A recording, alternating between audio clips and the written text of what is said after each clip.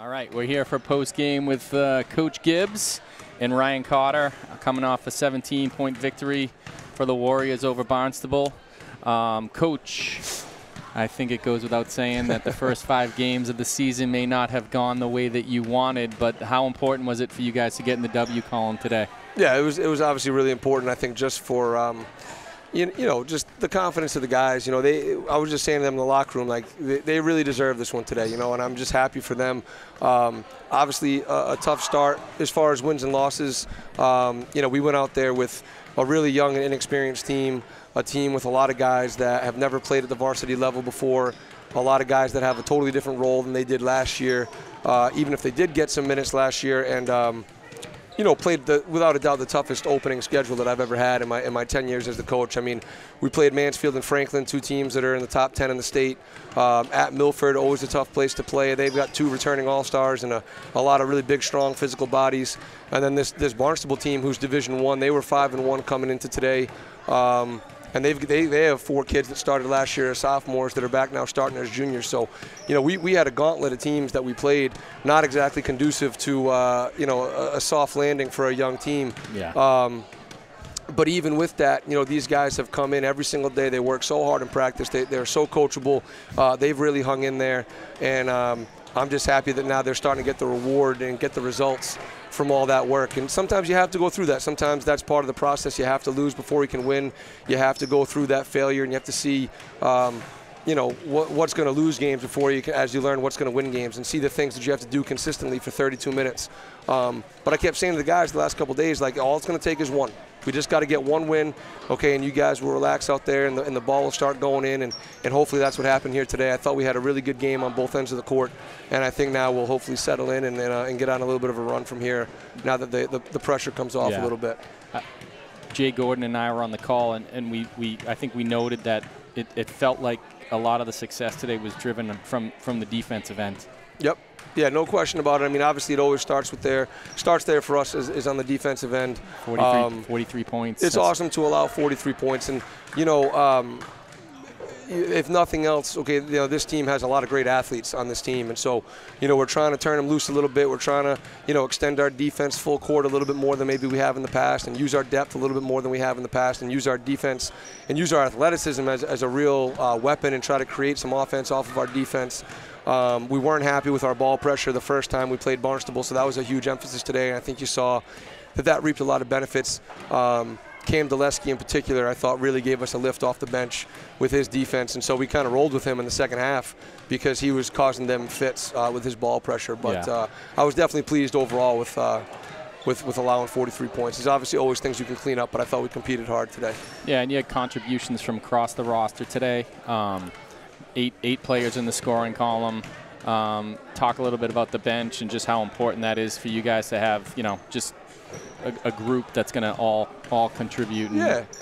No, I mean, this is one of the deeper teams we've had in a while. You know, we feel like we have a lot of guys that can get out there and contribute, and we also feel like we have a lot of guys that maybe have different skill sets and can kind of do different things in different situations. So, you know, we tell them all the time it's going to be different guys on different nights, and different games, different situations, time and score are going to dictate.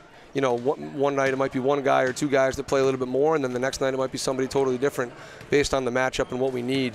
But this is definitely one of those teams that, you know, you can't key in on just 1 or 2 guys. There's a lot of guys out there that can hurt you. And I you know, I think this is going to be a team that over the course of the season, obviously we'll have some guys that will lead us pretty consistently, but I think a balanced team that shares the ball and spreads the wealth a little bit in the scoring column, and I think that's going to pay dividends for us and make us really tough to deal with as the season goes on. So we have Ryan Cotter here. Ryan had a team-high 19. That's what we had unofficially. He was awesome today. So, Ryan, what was, you know, you guys played Barnstable last week, a week ago today, 5-point loss. What was different today versus last week in your eyes? Honestly, I think effort was all similar.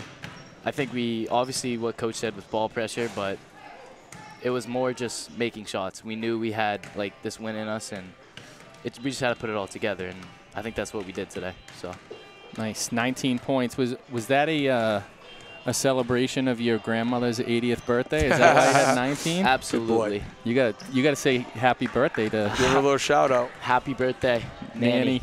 It's Manny's 80th birthday today, so. And you know, and Ryan was awesome today for sure. But I think one of the biggest differences between today and last Friday at Barnstable was I thought our guards did a really, really good job handling their pressure.